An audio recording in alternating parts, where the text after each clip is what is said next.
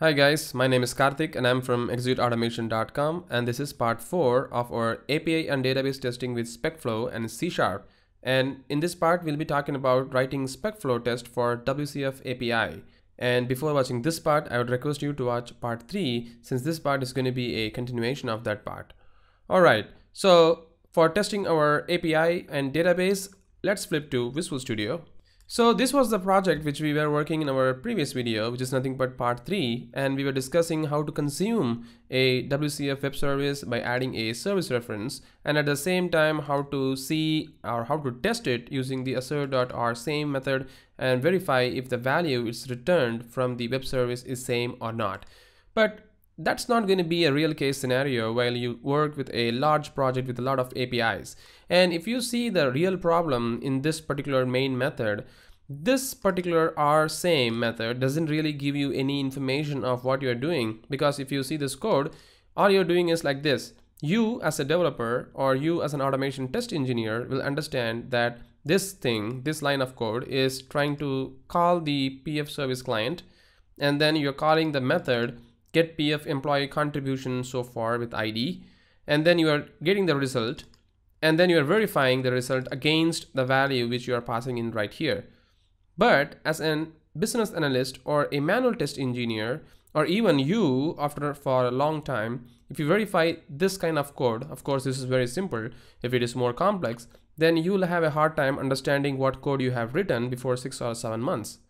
So in order to get rid of all this problem, BDD, one of the greatest concept of behavioral driven development, is very helpful, and that's the reason we're going to use Specflow. So if you want to watch a lot of videos on Specflow, you can always watch this BDD and Specflow video series, which is available in our Execute Automation channel, which has a lot of details on how to work with Specflow and what is behavioral driven development and how to do testing using behavioral driven development and even Selenium. So this is exactly what we're going to discuss this time, but I'm not going to really touch on the Specflow and BDD and how these things works, but basically I'm going to directly jump in and start writing the code in BDD and Specflow, and then we're going to transform this code, which is completely ununderstandable at this point, into a more understandable way of writing the code, right?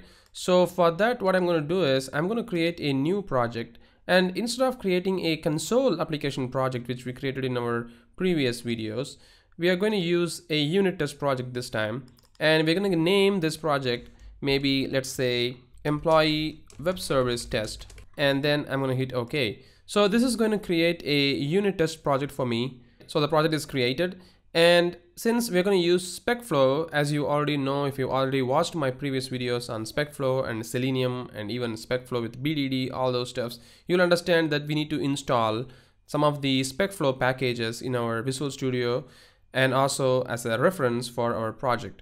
So what I'm going to do is I'm going to just install the Specflow package by using this command, install package Specflow. So I'm just going to hit enter, and this is going to install the Specflow for me. And let's remove this unit test 1.cs because we're not going to use this way of testing anymore. Rather, we're going to add some of the feature files. So for that, I'm going to go add, and then I'm going to create a folder here. Let's call this as features. And then I'm going to add one more folder, and I'm going to name that as steps. So within this features, I'm going to add these Specflow features. So I'm going to add a new item, and I'm going to choose Specflow features, and the name of this feature is going to be PF service contribution test, or PF service contribution.feature, and then hit add. I'm going to close this source controller explorer because this is something not required for now. And then I have already written some of the features for our scenario to test the web service. So I'm directly going to paste it, and the feature is this. So this is going to be a PF calculator, and we're going to check if the business logic of the PF or the providential fund is working fine or not for both the employee and employer contribution. And the scenario is this: check employee PF contribution. So we're just going to verify the employee's PF contribution this time, not the employer PF contribution. And here I have added a step like this. Given I have connected with a PF service and I check the employee contribution for the employees. So the employees contribution, because we're going to work with multiple employees, So you can see that I have an employee ID, name, and PF contribution expectation.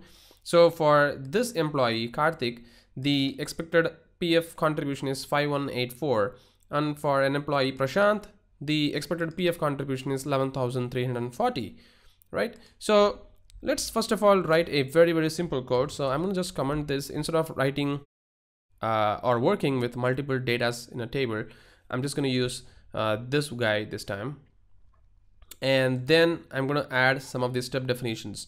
So if I just go to step definition, it will say that this step definition does not exist. So I'm just going to generate some of the step definition and copy this method to clipboard, and in the steps I'm going to add a new class, and that class is going to be something like this. All right, so I'm going to add some of the bindings attribute. All right, and let's import that, and then I'm going to paste these steps which we have copied in the clipboard. And here for this guy, given I have connected with the PF service client, that's where we need to add a reference for our service. So again, we have to add a reference for a service because the WCF service does not exist in this project. So I'm going to add that, and let's hit go. So this is going to add the service, and let's call this as PF service client, and hit OK. And then here I'm going to write a very simple code that we have already written in our previous projects. So the code is this: PF service client is equal to new PF service client. So this is where we're going to connect, but since we're going to use this PF service client in many places, what I'm going to do is I am going to maybe, let's say, copy this guy, or maybe cut this guy and paste it as a global variable, and let's make this as private for now. And then since this is private, there we go, and this is going to be underscore client, right? So now I can use this variable across the step definitions, and here within this particular step definition I can also put the client, and then I can call all the methods available within this client, and you can see that all the methods are coming up, right? Great. So now the next step definition that we have is this, and I check the employee contribution for the employees, and the employees are, the first employee is Karthik. So what I'm going to do is I'm going to go here, and since if you have already watched the videos on the create dynamic instance method, which is available with the dynamic.assist package, so I'm going to call that guy. So specflow.dynamic.assist. Oops, I think it is specflow.assist.dynamics. Oh yeah, so it is specflow.assist.dynamic, and then this is going to add one more package for me, right? And then what I'm going to do is I am going to add the particular dynamic table here. So dynamic data is equal to table dot create dynamic instance. And then what I'm going to do, I'm just going to retrieve the data out from this and going to verify if they are same or not. So here I'm going to say assert dot or equals, and then here the actual value which we are going to get, or the expected value which we are expecting, is going to be coming from the table, right? So which is nothing but the data dot expected PF contrib, and then I'm going to paste it right here. And the actual value is going to be the value coming from the client. So client dot get employee contrib so far with ID, and the ID is going to be data dot employee ID. So the employee ID is nothing but this column, right? So I'm going to pass that here. Great. And since this is going to be a dynamic type, we have to explicitly convert that to an integer type, else there will be a problem. So I'm just going to do a casting there. All right, and then maybe we can also write a console.writeLine, and we can say that the value is correct or not. So we can add that, or maybe we can also have a message saying the PF contribution is not as expected. Great, I'm going to save it, and now I'm going to quickly run this test and see how it works. So for that, I also need to do one more change, maybe right here in the Specflow, and here I'm going to say unit test provider name is equal to MS test. And now you'll see that the check employee PF contribution employee method is coming. So now I'm going to run the selected test.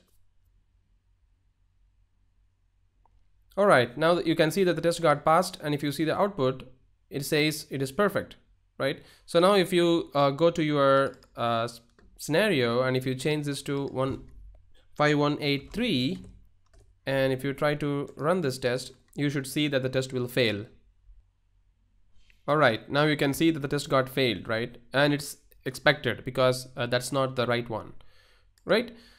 And in the next test, we'll add some more scenarios on the top of these scenarios, and then we'll see how to work with that, right? So that's it, guys. Thank you very much for watching this video, and have a great day.